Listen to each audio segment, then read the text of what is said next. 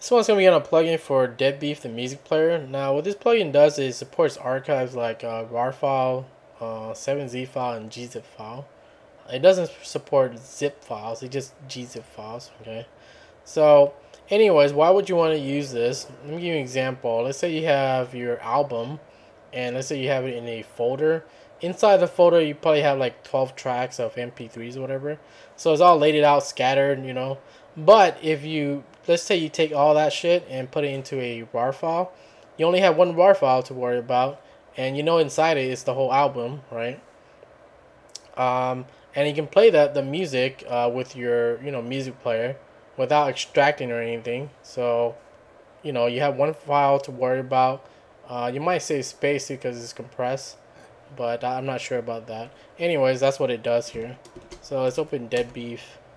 So there's a music here, music player here, and this is the RAR files here, right?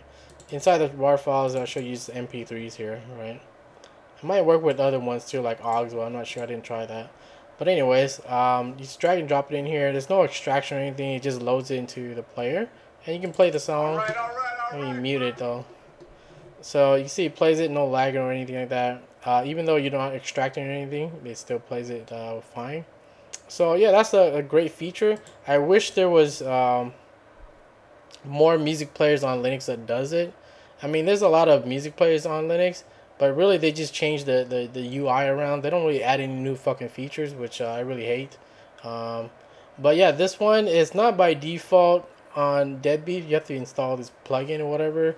I'll post it in the description for that. There's another player that supports RAR files, and that's VLC, but VLC is not really a music player, so I don't really count that. But yeah, this is like the first one I know that supports this feature. So it's kind of like Foobar, the music player on Windows, but this is the closest thing we have on Linux here with Deadbeef and this plugin.